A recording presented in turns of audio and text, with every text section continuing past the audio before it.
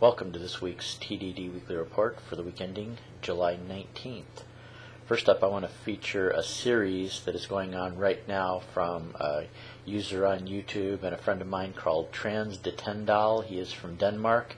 He's doing a tour of the Danish Museum of Science and Technology. I think right now he's up to part 23. These are all narrated in English. He does a very good job. I think the average length of the videos varies from about 15 minutes to some of them are under a minute. He's just showing various sections of the museum, but a really good series, 23 parts. I'm up to part 14 right now, so if you're into science and technology, the Danish Science and Technology Museum is just totally fascinating, and it looks a little bit different than your typical U.S. or even other European museums that I've seen, so I think it's well worth checking out. I will have a link down below to the part 1 of his series, and then you can just follow from there on, and also have a link to his channel. So if you get a chance, check this out. It's a very good series if you're into science and technology. First story up is from cedarssinai.edu. Transplanting gene into injured hearts creates biological pacemakers. This is something that I also had a chance to listen to on public radio. They had it on Science Friday, and what they're doing is they did some experiments with pigs, and they took samples of heart tissue and they turned this heart tissue into specialized pacemaker cells. Your heart does have a built-in pacemaker. It's specialized cells of your heart, but in the case of some people, your pacemaker cells go wrong, or they're not, for some reason they die or whatever, and I guess something like 300,000 people every year have to have pacemakers put in them, and it's pretty radical surgery, and there's a lot of complications. There's some people that just can't have it done because they have some effects from surgery they can't tolerate. This way would be way less invasive. They don't even have to open up your chest to do this. I guess they make a small hole down in your leg, and they go up through one of your blood vessels in your leg and just snake the thing up there, and then inject, basically do it like kind of like an injection of injecting these cells on the surface of your heart, and then the pacemaker starts working. They've tested it out, and so far they say the difference between pigs and human hearts is so small that they're pretty certain this would work on humans, and might be something they could actually start using in a few years. Would certainly be a great thing for everybody that needs pacemakers. I mean, having an electrical device inside you, especially one that needs a battery or something like that, rather than replacing it with your own heart cells. They're just modified to start acting as pacemaker cells. So really nice breakthrough in medical science. The next 3 stories, I want to kind of keep with the theme on these next 3 stories. I love it when technology for one use is totally, or somebody finds out a way to use this in a way that's not even thought about. I mean, something that's just radically different than what the original technology was intended for. And my first story is about cell phone towers. Cell phone towers monitor African rains. This is from sciencenews.org. They've been doing this actually in developed countries like the U.S. since 2006. Cell phone signals degrade in certain ways and receive interference and compensate for interference in certain ways depending on how they're being interfered with. And rain is a very particular type of interference because of the multiple frequencies that the cell towers operate on.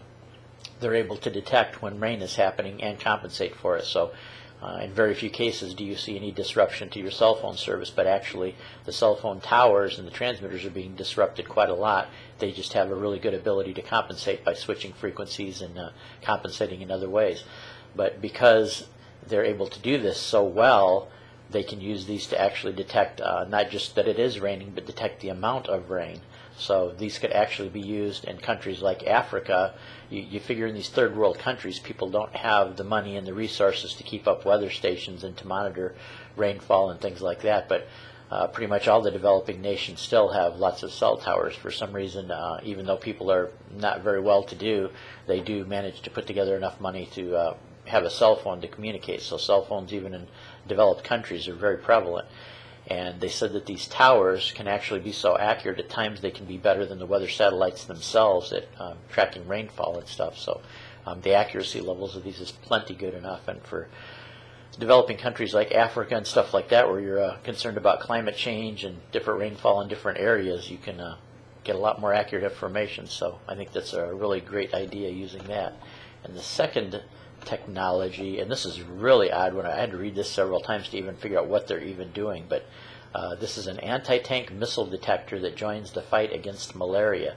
Evidently, these detectors for javelin missiles, and the military uses these, I guess, to detect if an enemy has fired a missile at them. These detectors are so sensitive they can actually modify these for a medical use and detect malaria parasites before the symptoms of malaria even start in a person. And why this is so interesting to do is typically to detect malaria, it has to reach a certain stage.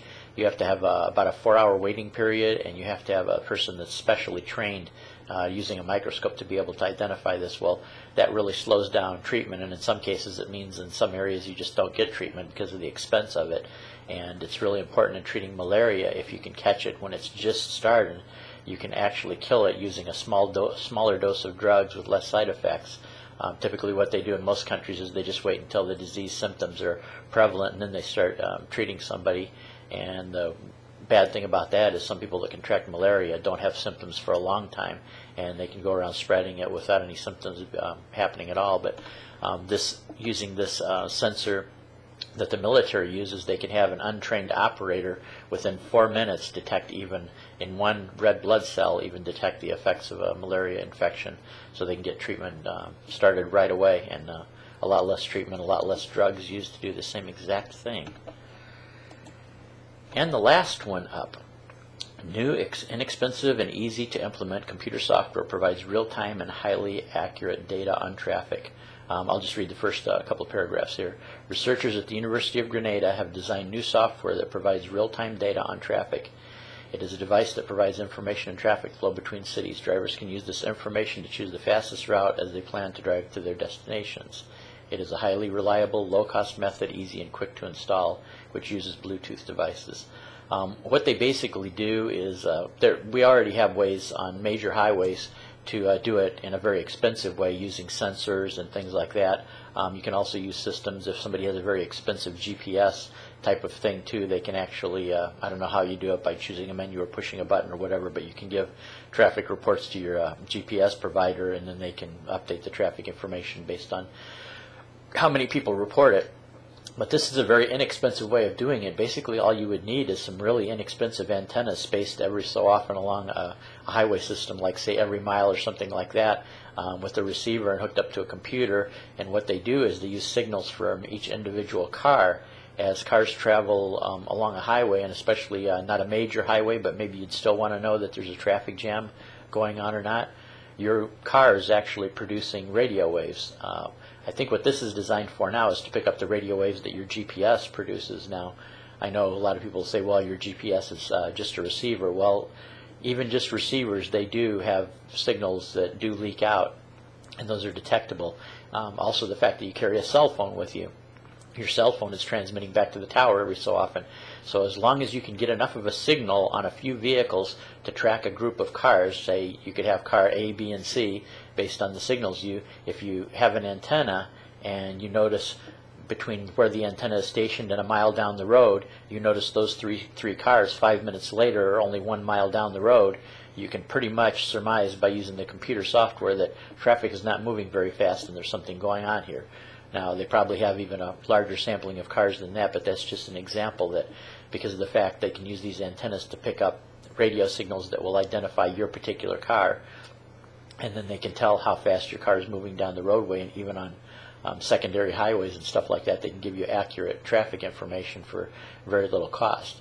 And before you think, well, what if they use this to snoop on me or something like that? Believe me, if they really wanted to do that, it takes nothing more than just a little inexpensive camera on a road sign.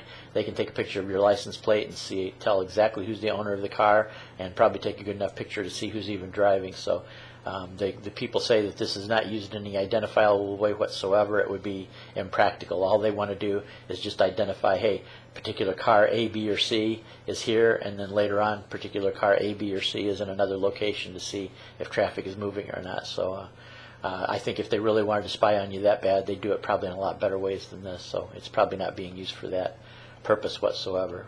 But a very good idea, and yeah, something pretty good to so that you can reroute or something like that in a traffic jam.